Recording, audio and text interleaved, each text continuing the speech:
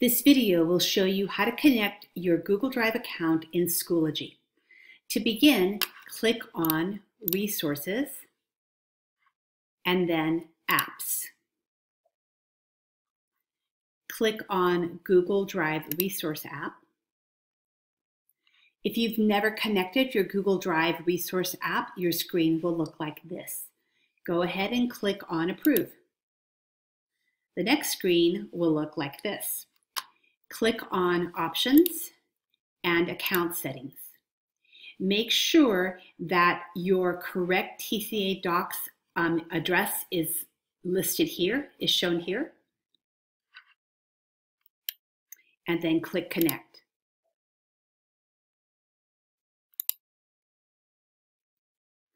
Select your correct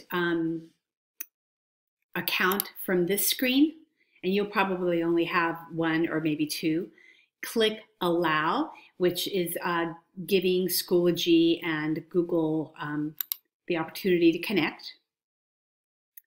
And then here you'll now see your Google Drive, your TCA Docs Google Drive displayed here.